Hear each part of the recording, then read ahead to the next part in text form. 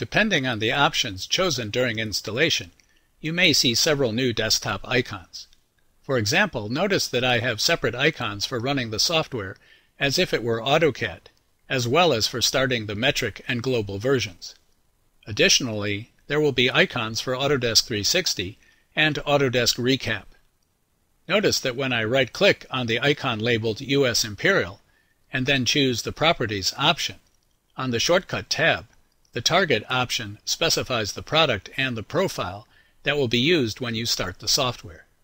Each desktop icon starts the software using the appropriate profile.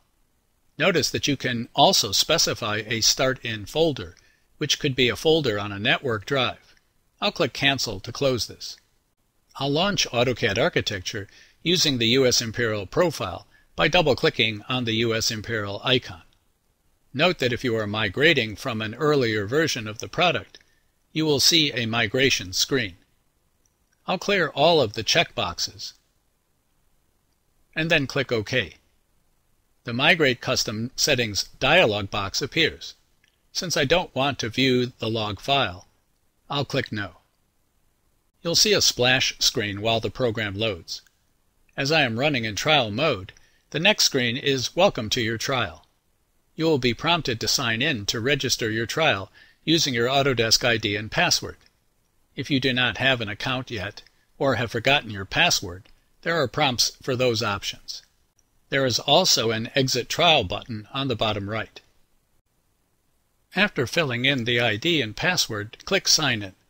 If successful, the next screen welcomes you to your trial. I'll click Continue.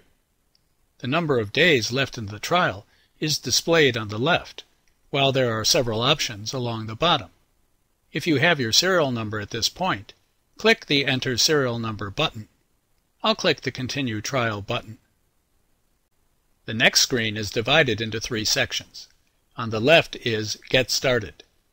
Clicking the icon creates a new drawing using the template specified for QNew in the Options dialog box.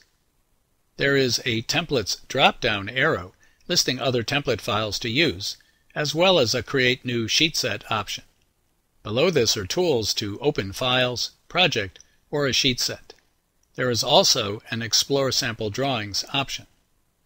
The middle section lists recent documents that have been opened, as well as 3 tools at the middle bottom to change the display in this section. On the right at the top are notifications. The number of notifications are listed, and you may scroll to see them. Below this is Connect. You may sign in to Autodesk 360 or send feedback from here. I'll click the Start Drawing image.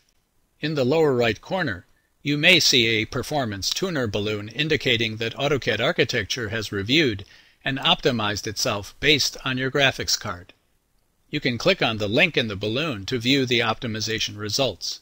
You can also manually adjust those using the 3D config command. We have successfully launched AutoCAD Architecture for the first time.